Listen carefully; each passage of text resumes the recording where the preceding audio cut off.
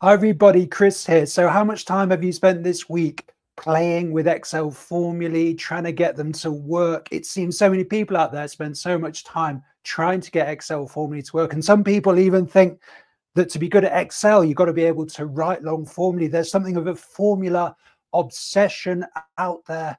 Why is this? Why is this? If you're only focused on Excel formulae, the truth is you're missing out on the more powerful features of Excel. Yes, formulae are important, but they're not the most important thing in Excel. In this video, over the next 10 minutes, I'm going to introduce you to 4 things you might never have used in Excel that will deliver more power for you than Excel formulae. That's what we're going to do in the next 10 minutes or so. Make sure you download the Excel file in the video description below and work along with me. But if we're meeting for the first time, a big welcome to Tiger Spreadsheet Solutions. I'm Chris Mortimer.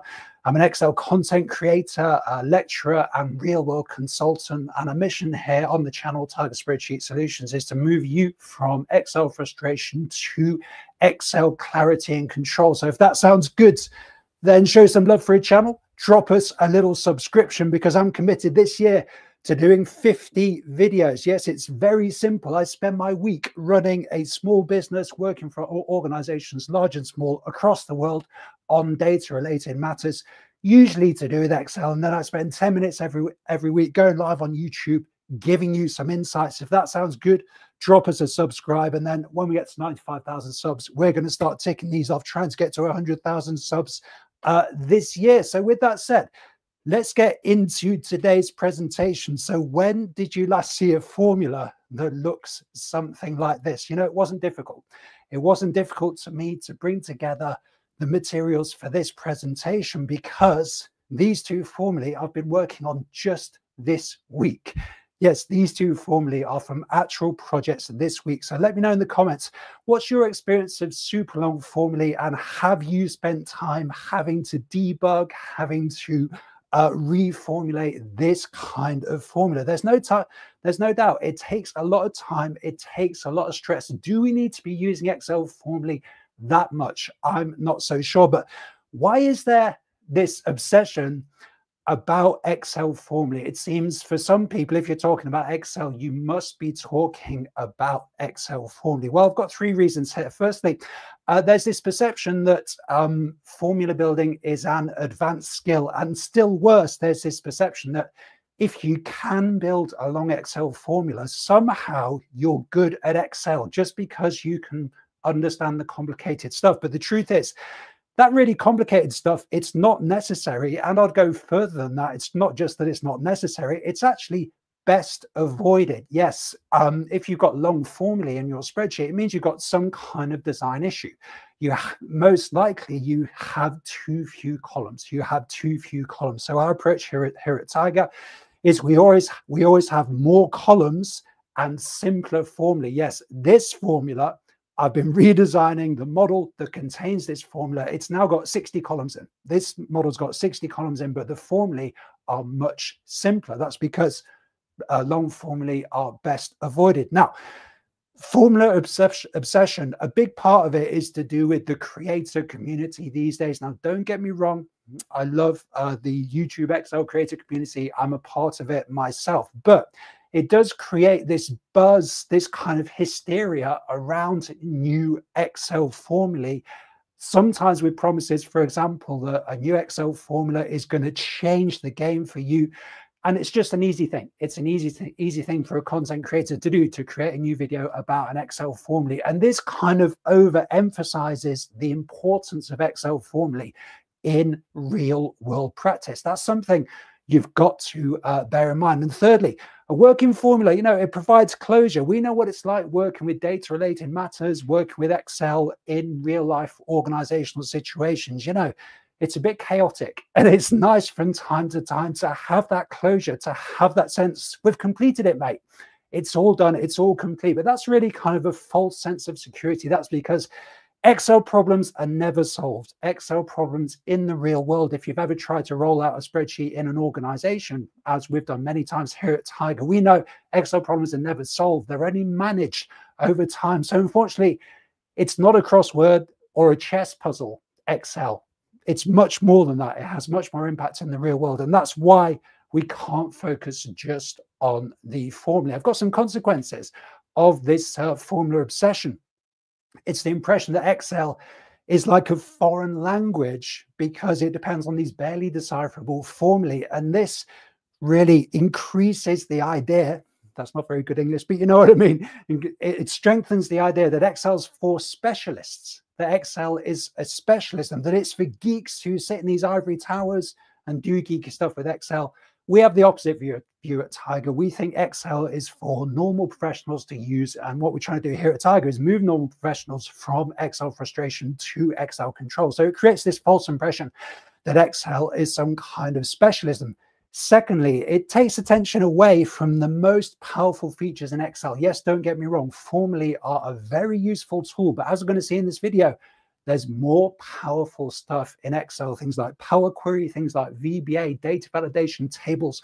We're going to cover those in the next 10 minutes or so. So what I'm arguing is a change in mindset, a broader appreciation of what Excel is, the tools available and their impact could transform your approach to data-related tasks, could transform your career, and could make life a lot easier in your organization. So you're saying, Chris, if we're not thinking about formulae when we're doing Excel tasks, what should we be thinking about? Great question, and I'm glad you asked. Here's our 4 foundational concepts that we use when we think about client projects, when we think about training, anything to do with Excel.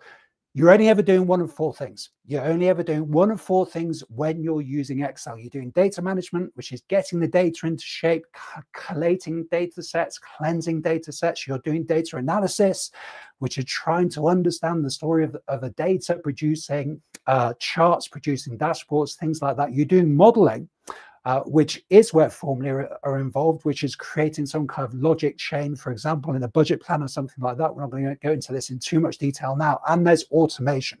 Automation is the process of getting those manual tasks done at the click of a button. So these are the 4 main areas of Excel practice.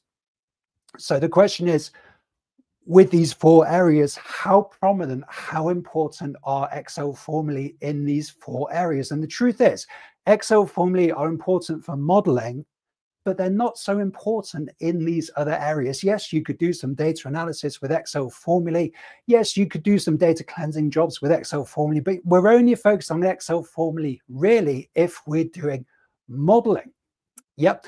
And if you'd like to know more about this idea, fantastic. These 4 concepts underpin our 30-day Excel Analyst program, which is a full Excel course available for free right here on YouTube. The link is in the video description below. It's for you, your colleagues, whoever needs an Excel course. The link's in the video description below. I would love to see you there. So 4 tools that have nothing to do with formulae. You have to be using these tools, guys. You have to be using these tools. These are going to deliver more value for you than Excel formulae are. So let's go ahead. Firstly, tables. I recommend tabulating your data. Now, long-term viewers of the channel might be thinking, well, Chris, you used to be a bit anti-Excel tables. Yes, that is true. There are pros and cons to using Excel tables, as I've spoken about on the channel. We won't talk about those today. But tabulating data is the way forward. So how to do that? This is already tabulated, but if it was a range, you'll select the range and then go to format as table, which is our option here. This solves one major problem that many professionals across the world are dealing with, which is the size of a data set. You can easily make this table bigger or smaller. And when you do build formulae related to this table, you can reference the columns and the formulae are going to adjust in size according to the data. So we achieve what's called dynamic quality. Dynamic quality. So no matter how this data set changes in size, our formulae are going to work. So our first tip is to tabulate your data. Use tables, nothing to do with Excel formulae. And our second one is pivot tables. Just go back to our presentation quickly, which we said tables, also pivot tables. Yes.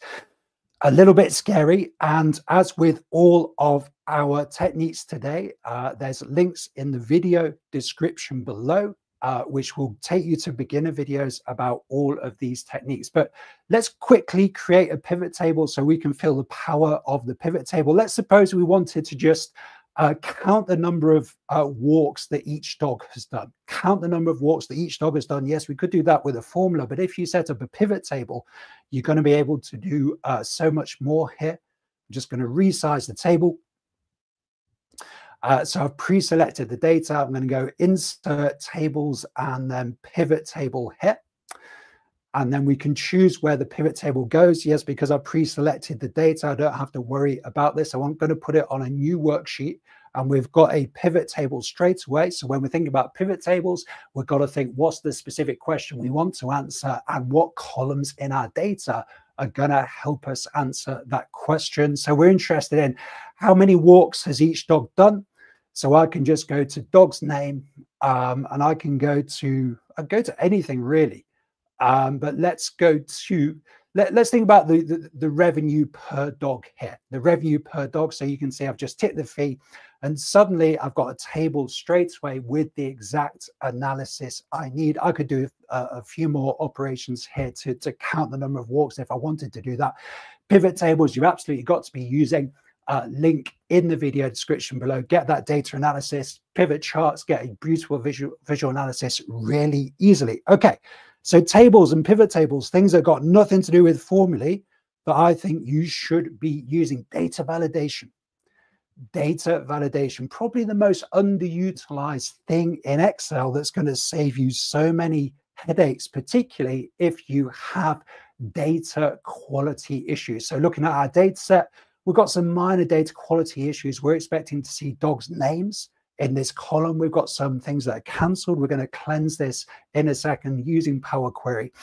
But one way to avoid this would be to use data validation. Now, Alt-A-V-V on the Windows PC. I'm having a problem with my Alt key today, as you can see, but I can go to data, data tools, and then data validation. Here, the concept of data validation is it's going to limit the entries that can go into the cell. Limit the entries that can go into the cell. And that means you can avoid data cleansing later because you've controlled the data that's come into the cell. And in this cell, I only want the dog's names to appear. So I can select the list option here, and that's going to create a list when someone clicks on the cell. A really easy way to create a quick list or a quick drop-down menu is just to type the words that you want to appear in the drop-down menu here, separated by commas. We can hit OK, and then we have a nice drop-down menu here. This is data validation, nothing to do with formulae, but incredibly useful for controlling what goes into your data sets. If your data sets are clean, your life's going to be so much easier in terms of getting analysis and getting the stuff that you want. So pivot tables, data validation, Power Query, so powerful, this tool. And once again, massively underutilized and has very little or nothing to do with Excel formulae. So we mentioned we've got a few data cleansing issues here. So I think the majority of data sets in Excel have some data cleansing issues. How could you solve them? Well, Power Query is a great way to solve them. We can do many other things with Power Query. We can bring multiple data sets together. We can get data sets from different data sources. Beginner video on Power Query is in the video description below. It's one of our most popular videos from the past few months. Go ahead and check it out. But let's do something quickly with Power Query. I've pre-selected our data here. Going to go to get data from sources. I'm going to say from table range. Now, because we pre-selected our data, we should find that Power Query loads up. I'm in the Power Query editor over on the other screen now. The Power Query editor loads up, and it looks something like this. So it's going to take the data and it's going to kick it out somewhere else in the spreadsheet, but in the process, we can perform some operations on the data. So let's suppose in this walk code column, we wanted to remove these cancelled entries. We can just untick the box here, click OK. And then when we load this back to the spreadsheet, what we'll find is, I'll say close and load this back to the spreadsheet, and it will appear in the spreadsheet now on a different tab. And we can see now, yeah, table 1. So we can see now our data has been cleansed of those entries that we didn't want. So that's a really simple operation.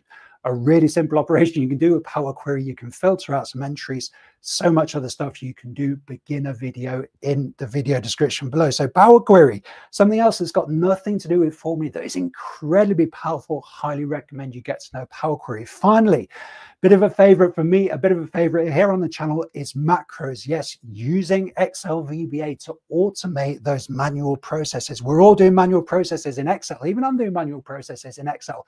Copying data around, it feels very onerous. Having to do it every day in our download file. The link's in the video description below for the download file, of course. We've got our destination sheets. We've got a little bit of Excel VBA in the file. I can select our dog here, benefiting from our data validation from our drop-down menu. Just click the button here and I can see the data coming straight into the file. So don't get me wrong, guys. Don't get me wrong. I do like Excel formulae, but there is this kind of culture of formula obsession. And if you are too fixated on formula, you are missing out on so much powerful stuff in Excel. Links to follow-up videos for this video are in the video description below. And you've got a picture on the screen right now, the next video to watch. Thanks for watching, guys. See you next time.